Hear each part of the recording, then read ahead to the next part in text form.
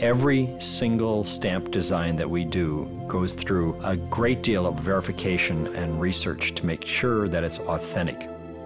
In 1994, the infamous Bill Pickett incident happened. I was awakened by a phone call. It was 5 o'clock in the morning. We had a major mistake on a stamp. It seems that a relative of Bill Pickett said, "That is not Bill Pickett, that is his brother, Ben Pickett." We were told by a genealogical firm that there were no known living relatives of Bill Pickett.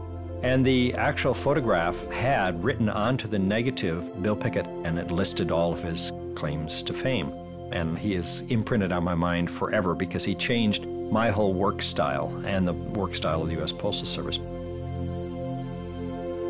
We will not only research the original photographs for the artist to work from, but once the art is done, then it will be sent out to an average of 3 different experts on that subject. The collectors love it when we make a mistake because it becomes to them a collectible.